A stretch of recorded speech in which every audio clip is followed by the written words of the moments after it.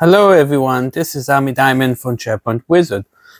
In this episode, I'd like to show you a new way of adding knowledge to a Copilot Studio builder that we can create directly from the new M365 Copilot. So as you can see, this is the new look, where we have the search, the chat, and agents, and we will click on create an agent.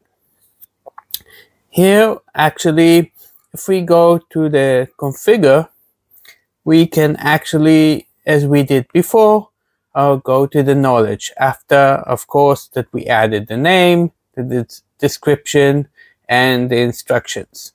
Now here we have a couple of possibilities. As you can see here, it says you can get sources from URLs that you enter, upload files, Microsoft SharePoint, Teams, and Outlook and emails. There's also a reference. You can look at it later. So what we can do first is, if we click here, we see now, and it's new, that we can choose based on files, specific files.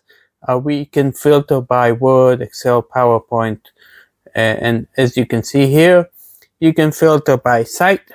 If I write IT, then it will limit the result that I want according to the sites that I have access, or I'm the owner.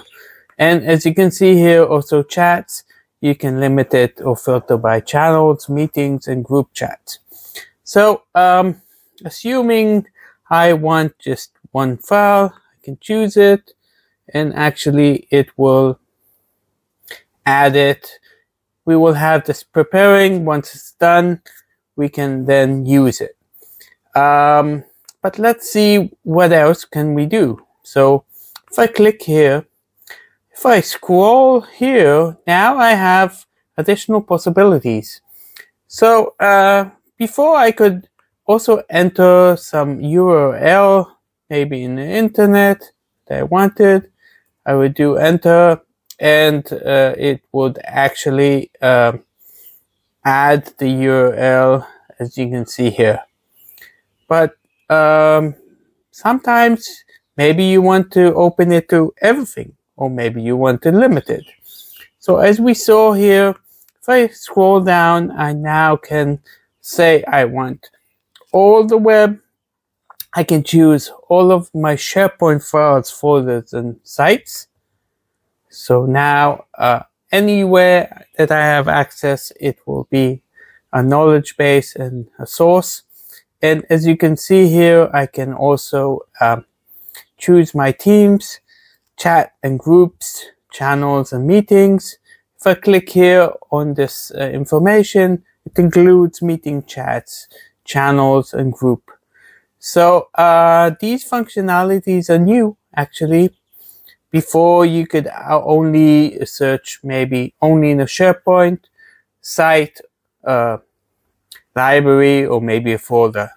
And if you want to limit it only to your emails, then you can choose this, and this will be the source that the agent will actually have access to go. So one last thing is, just like we look for single files or sites, we can also click here on this cloud, attach cloud files, and this is a way to choose the site maybe that we want, to choose the library. If it's not here, you can choose another library. Maybe we want a folder, or we can pick specific files that we want, and now we have it here. So we either go through this way where we know the site and the structure, or we can go directly either to the site or to the files. So there's many ways to get to what we want, and this is actually the new functionality. I just want to show you actually, if we're in the Copilot Studio, there's now a possibility, in addition to Teams and Microsoft Copilot, to publish it to the SharePoint. If I go actually here under the channels that we have, then you can see I can choose which site I want to publish it.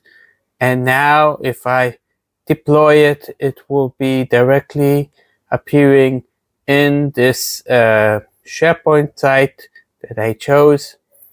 You can see it here. Actually, what happens is it first it adds the file in the document library. If you open it, you can approve it. If the site owner approves, it will go to the approves. So this is a short overview. Hopefully you enjoyed, and see you in the next episode. Goodbye.